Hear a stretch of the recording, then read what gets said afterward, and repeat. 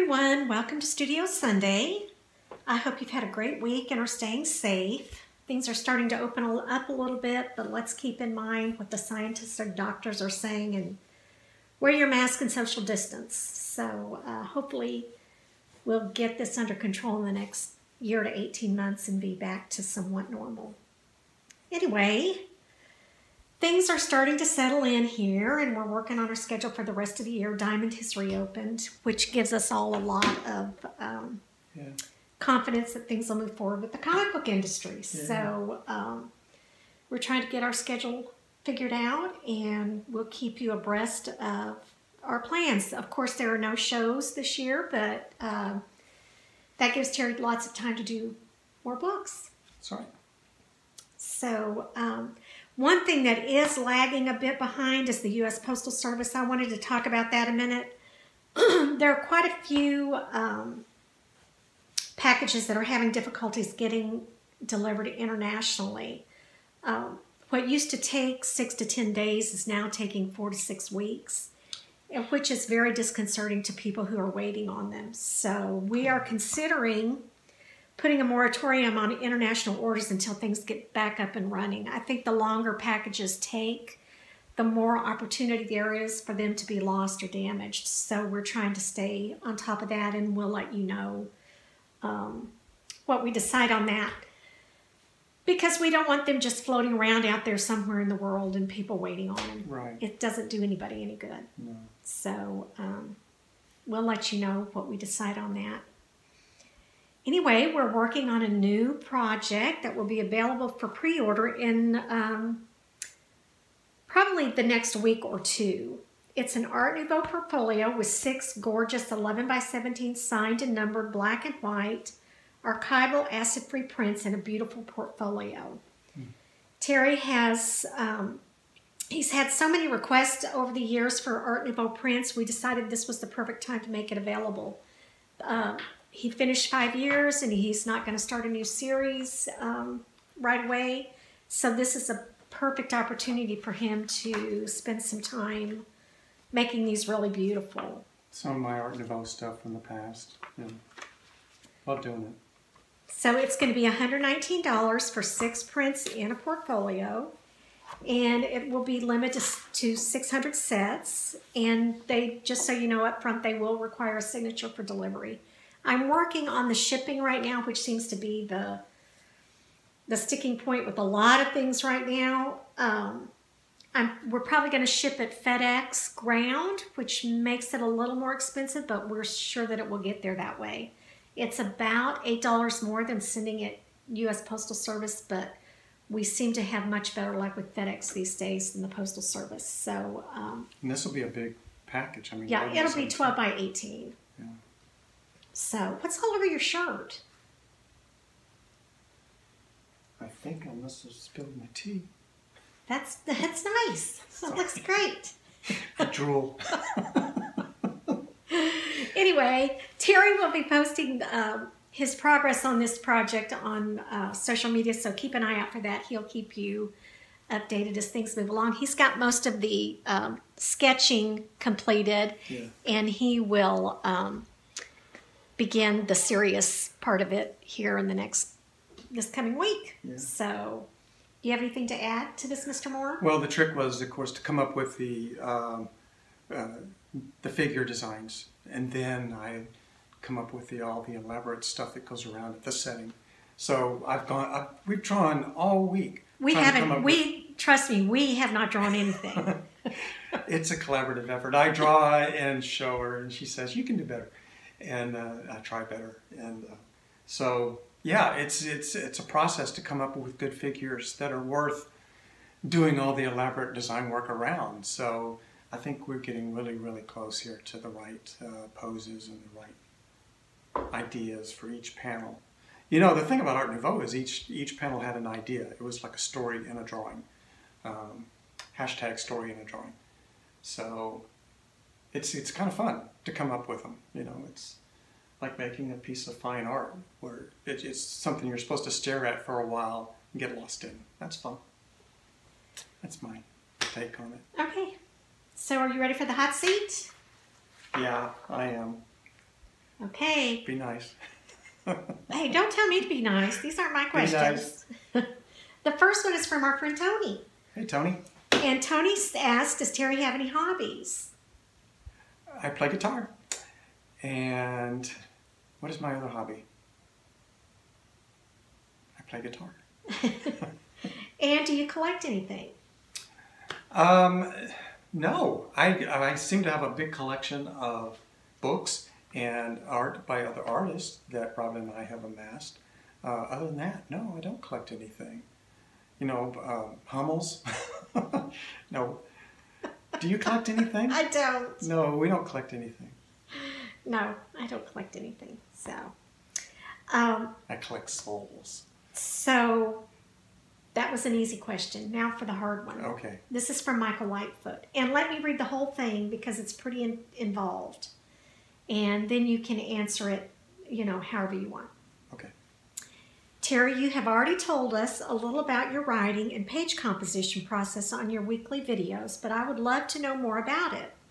Although the extent to which you apparently successfully compose the pages and write on the artboard itself without apparently even a finalized script or thumbnails will probably always be a mystery to me, would you nevertheless be so kind as to perhaps take us through the creation of one of your monthly books in a little more detail than you did in one of your previous videos, so that we can learn a little more about how you do it? I'd be fascinated to learn, for instance, to what extent you have notes or at least bits of script written down, if at all, or which ideas you were at least crystallized in your head before commencing drawing, and to what extent these things evolved on the page. Would you therefore be so kind as to perhaps put either the artwork from one of your monthly books or else perhaps one of the printed books themselves onto your drawing table and then talk to us through its creation, or talk to us through the creation of its the blah blah blah and then talk us through its creation in these sorts of terms, a page at a time. Wow. And if you had any of the relevant script or notes or script sketches, etc., that would make beforehand or along the way that relate to that issue that you could show us along the way as you talk us through the creation of the book. Then I'd be fascinated to learn more about your creative process in this regard, as I am sure that many others would be interested in too. And he goes on to say that most people have a serious script, then they do character sketches, then they do thumbnails before they even sit down to put pencil to paper. Mm-hmm. And you seem to sit down and put pencil to paper and then think about all those other things. I seem to do that. And then as I read this through again, I'm wondering if he thinks you're the actual artist. Maybe you're the front man. Oh. Maybe I'm the artist. He's, you know, there's the totally prepared way, the teamwork way, script, finish thumbnails, finish character design, execute the plan. And then, which is kind of the DC way of working, DC Comics. And then there was the Marvel way of the old days where you just kind of had an outline for a story and then let an artist draw it, and then you bring in a writer and he writes to whatever the artist ended up drawing. Mike Deodato Studios was famous for being able to work that way in the old system. I don't know if anybody really does that anymore, but I know they did at the time because I wrote a story called Lady Supreme and turned it in to the Image publisher. They sent it off to the Mike Deodato Studios and it came back and they didn't draw my story. And they said, okay, now rewrite your story to fit this art. What? So it's a very famous issue in my history, the Lady Supreme, #1. What in the world is it about? I don't know. But no, when it comes to my work, I'm looking right here because there's my folder for 5 years, number 10. So let me step off for just a second and I will show you what I did for the last issue of 5 years. Here's what happens, is I sit down and I start making... And that has a spill on it too. That's actually, no, that's actually watercolor. Oh, okay. That's when I was making you a card, and that's watercolor from a card. It's an I love you card. So anyway, script page, I'm trying to get it so you can see it. So, you know, just page after page of writing out these scenes, and some of the scenes I don't even use, you know, like Yana, the Russian lady in her apartment. Yana's neighbor is a government official, police officer. He invites Yana over for a drink, blah, blah, blah, blah, blah. I didn't even use that scene. Casey visits Francine in Hawaii, brings Russian surveillance with her. I didn't use that scene. You know, so what happens is I write out these scenarios in my ideas, and then they're all in there, and I watch it in my head like versions, like different edits of a show. And then I figure out which ones worked better and which ones tighter. Because a lot of ideas just kind of wander off into a field and have a moment. What good did it do the final story? So you're kind of like a novelist in this aspect. This is what Arthur Quiller Couch meant when he said, murder your babies. You have these favorite moments, but do they really work for the story? And you love that moment. You wrote it. You think it's clever, but it doesn't help the story. So get rid of it. So that's, I mean, I write a ton of this stuff before I start. And then when I sit down at the paper, I know, okay, in this scene, Zoe is driving a car and she's being chased. And I know that it's going to be chaos. And I know she's going to hit a bump, come down nose first, crash, bang up the car. People are shooting through the back window.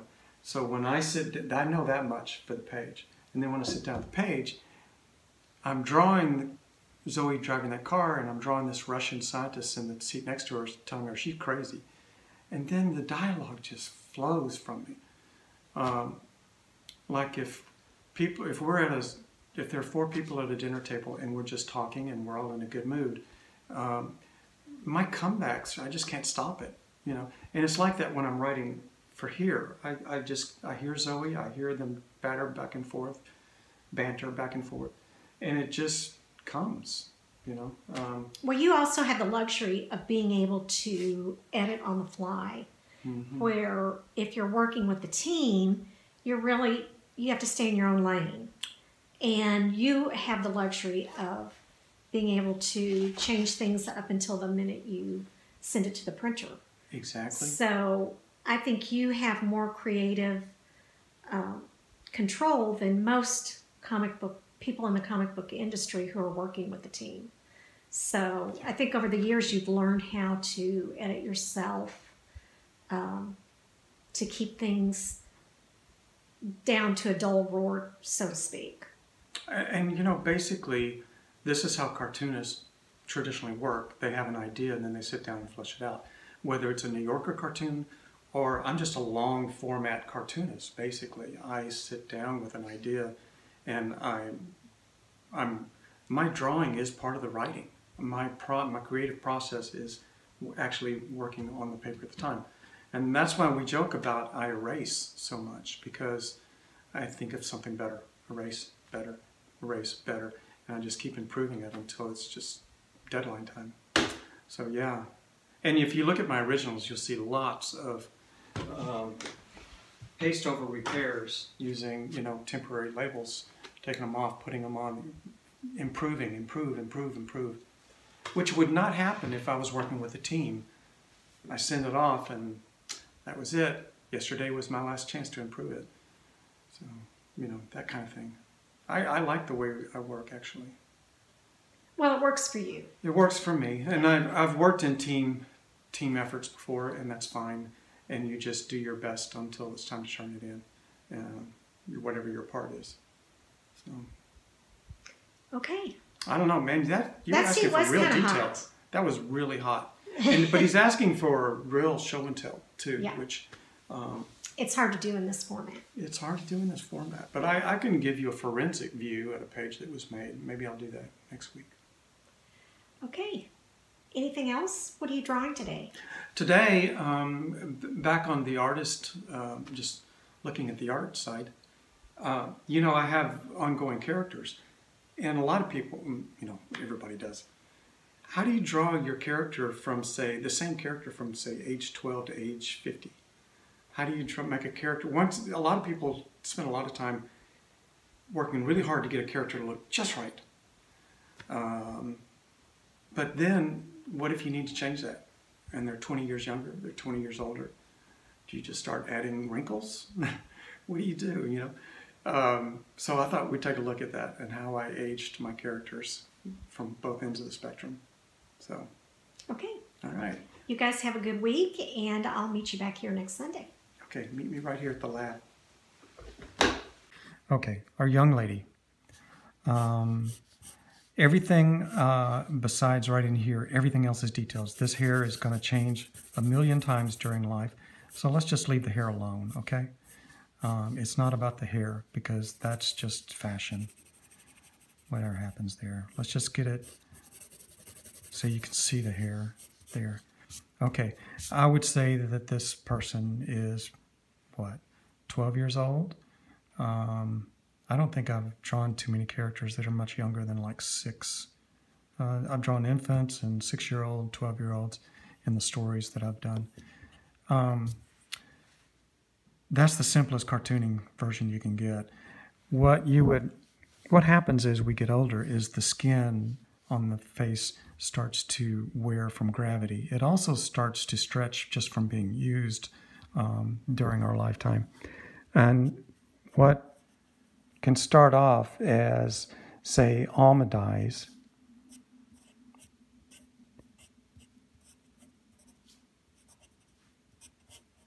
and eyebrows here. Some things that don't change is the size of your eyeballs, the size of your skull after a certain period of time. So those are things you can leave alone. That's really close to the amount of detail I would use for a young person in my comic. I don't really get much more detail than that in my drawing. I like to use a simpler European style of cartooning for my art. So there. That's basically, let's say Francine or Zoe. Okay, as Zoe hits her late teens, these eyes will still keep their shape, the eyebrows like that. The nose will grow a little longer as the nose continues to grow throughout your lifetime. So I would start drawing the nose a little bit lower. It's not quite so short and perky as it was. And by the time she's, say, 18, she's got the nose she's going to have in terms of length. This will also affect a little bit on the mouth.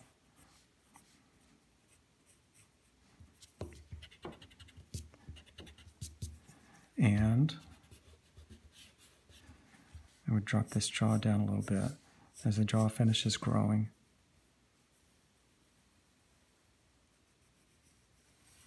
There. We just went from child to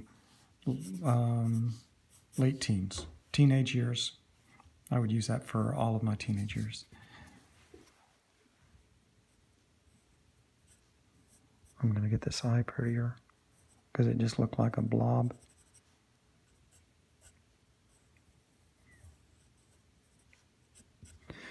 Okay, not dealing with things like hairstyles and makeup changes and eyebrow changes throughout the next 10 years, like from 19 to 29. We'll just look at just honest aging.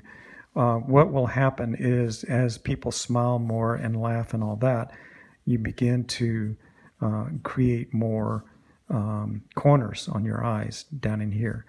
A lot of sleepless nights through college years and teen years and all that, and you begin to have a little more depth in here. Depending on how flexible your skin is, your skin type and all that, whether or not you're starting to develop smile lines like that. Not everybody does at an early age, or they may have, if you have a low body weight, body mass index, you may start developing some lines out in here. And I've noticed another thing too is that as people suffer more heartaches, the brightness in their eyes isn't always so readily evident. It can always show up in their biggest, warmest smile, but the eyes tend to drop just a little bit in enthusiasm as people age. And then they can turn it on when they want to, but a little experience begins to show on the face. Okay, as that's happening, all this skin in here is very fragile, and it begins to get a little bit more fat or collagen or something in there. That pushes down on the corners of the eyes. So the eyes begin to lose a little bit of their almond look because the skin is starting to cover it. So you have the same eye, but imagine that this area is becoming a little bit thicker. So it kind of takes the edge off that almond eye, which gave the young person an enthusiastic look in their eyes. And now it's getting to be a little more worldly, like that. And definitely you would draw more lines at the corner of the mouth when they're smiling or something like that. And another thing that starts showing up in your 30s is a little more fullness down in here. Now, what we had before, unless, of course, this person is jogging 8 miles a day every day and eating vegan, but this jawbone right here, there's that jawbone right there. The skin right around it, you have to have a super low BMI, body mass index, to keep the skin tight underneath there and up underneath the chin, that part right in there. That's very tender skin, and it is easy for it to fill out as the fat of the cheeks comes in. It also comes in right in there. So say this person has a really bad year and stops exercising, this face will get a little fuller here, and then it'll also thicken out the neck. Nothing inside the neck changed. The bones, the tendons, the veins are all still right where they were, but it's all the skin and everything around it and the fat cells. They grow wider and wider. So cut to 50, and if you haven't had any surgery, then what you're going to get is flatter tops on the eyes because of this. Flatter top on the eye. You still have the bottom where it was.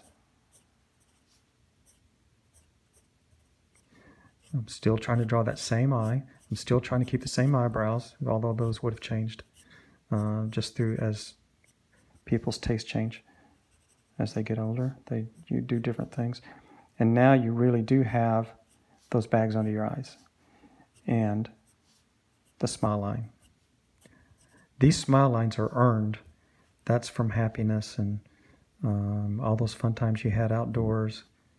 Don't regret them. They're proof that you went somewhere and did something.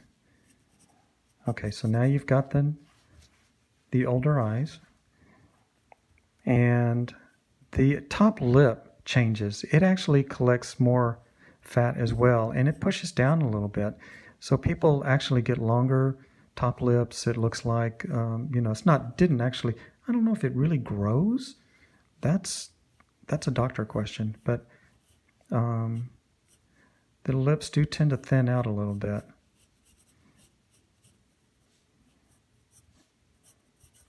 So now you've got that, and the chin is still right where you left it, but it has a lot more padded skin around it. So you put some padding on the skin, round out the jowls, like that, and picture these jowls that goes all the way around under there. And that's where from the chin to the neck, that's the actual connection point.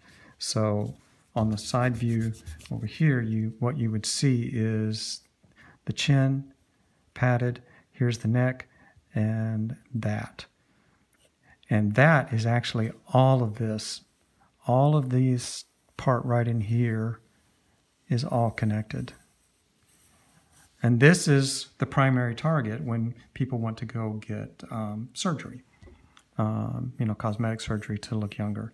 They're trying to get rid of what's naturally collects right there.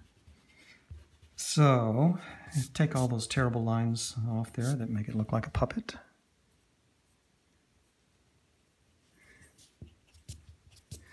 And there we have the older person. Now it gets a little rougher from here. The weight of all this as it collects starts to show, and these actually become more pronounced, like that.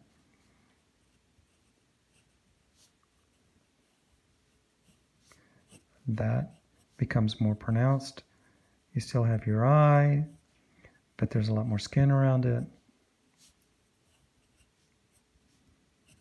My hand shakes when I don't have my arm lying on my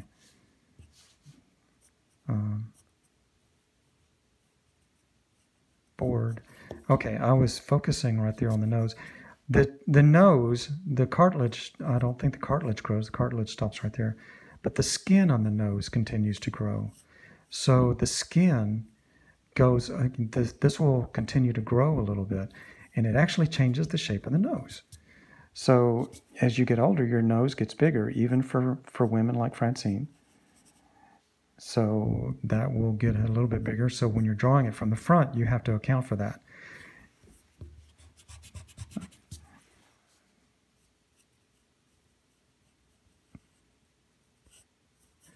One other thing that happens, though, is I think if a lot of people that I've known that have aged, they're grateful for their life and their experiences, and they're grateful to be here. So the smile actually gets warmer, I think, on like grandmothers seeing their grandkids and things like that. Pull that nose down a little more. I mean the chin, and then just go for the like that. Now this is a person in there still has some tautness under the skin.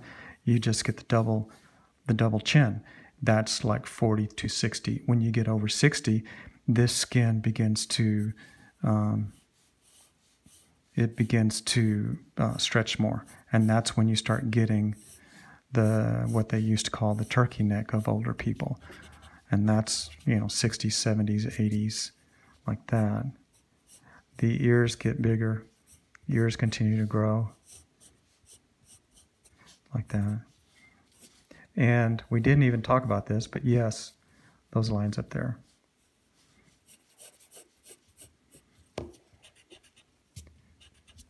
And there you kind of have it. There's that person through 80 years of life. And it all started with that young child. But you know what? This face is earned. That is a life well lived. And if you are fortunate enough to live a long, full life and collect all these souvenirs of happiness and grandchildren and love and great trips, things like that, this is a good thing. Don't be afraid to draw seniors.